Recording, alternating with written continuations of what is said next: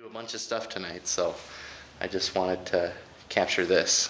So, okay, I'm not quite done yet. I forgot one thing.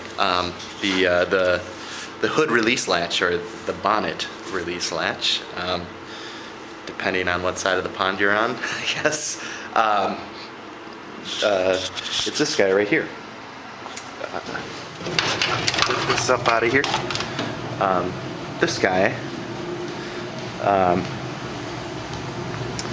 It feeds through this hole right in here where my finger is, and then it kind of feeds along in here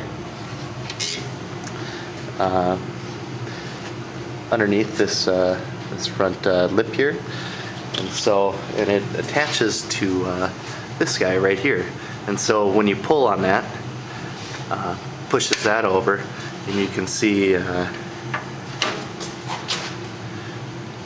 you can kind of see it open the hole up, so it unlatches the hood.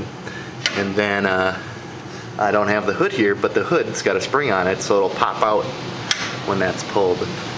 So I just undid the wire that was coming through here, and then I undid this nut right here, and I pulled this whole thing out of its sheathing. So I pulled this wire here that runs inside the sheathing, pulled that all out, and then once I got it out, I just grabbed this guy from the other side, yanked that out, and once I had it out, I just put it back together. So that's that. Okay, I'm back. I'm going to try to go through this kind of quick because I kind of rambled on earlier, so quick wrap this up. But I kind of accomplished all my goals for this weekend. Main thing I wanted to do is I wanted to get everything that I could work on above the ground, I guess you could say. I wanted to get that all disassembled. There's a few things I didn't get done, which are these wipers right here. It appears that this just screws out, and these would come off, but these threads up on top are kind of messed up. So I'm gonna go to the mgexperience.net and ask those guys what they think. But so I didn't get that done, and that overflow container back in the trunk, didn't get that out. But those are the only two things. Other than that, as you can see in the engine bay here, I've kind of got all the brake lines and gas lines, and the wire harness is just kind of laying there, so I've got this all taken apart. So, woohoo! Let's see here. One of the big things was getting the, it's over here, the brake and clutch master cylinder assembly deal, getting this taken off. There was like one screw that was kind of tricky. It was this front one right here on the left. It was kind of hard to get in there with a wrench, so I had to use that extension again. I think it was like a 12mm socket, but that came out good. So there's just a couple bolts around. I think there's like 6 or so bolts around the perimeter, and then there's 2 on the inside. You can see where they come through right here on the sides of the opening, and also pulled out the, if you want to come around here,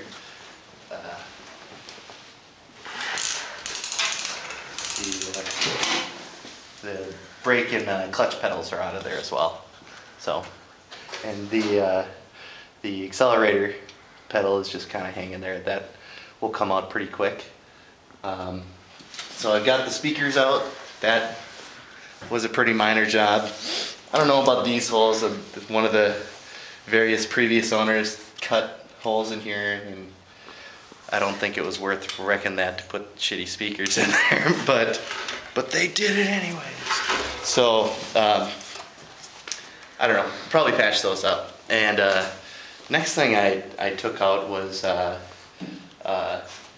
these guys right here. These are where the when the hood's up, or the convertible top, these are where it snaps into place. So I took those all out. There's just a little nut on the back on the bottom that I had to get out. And to access those, if you want to kind of come around in here, I had to, don't sideways. Oh gosh, I'm sorry. I just kind of had to reach in here like this to get at them and underneath. And then these guys right here, where the back of the either the tonneau or the hood clips on. There's just some bolts underneath that were holding it in, and it was just a Phillips head posi drive type bolt. So got those out. Like I said, here's the overflow thing that has yet to come out. Let's see, what else did I do? There's a vent that sits right in here. This I just took there's 4 screws on the hinges, and that came out. There's some, I took these vents off. There's just 2 bolts here and here, and then that whole assembly came out, but I don't know. That's about it. So I'll kind of wrap this up then. I've set up a new website. My dog is going crazy over there. Shanners. Poor girl. Okay. But I set up a new website to kind of be your portal to all the different Marty's Garage links and stuff. So when I plug places on the show and stuff, I'll put links there. But it's www.martune.net. So that'll be the home of Marty's Garage, and as always, the show is available on Blip TV, YouTube. If you like to watch it streaming online, you can also watch that at martune.net. And if you like to watch it on your portable device, there's always iTunes and the Zune Marketplace. So as always, thanks for watching. Oh yeah, and feedback. Any feedback, martysgarage@gmail.com. So there's a whole lot of info for you. So, but I don't know. See you next week. Thanks for watching.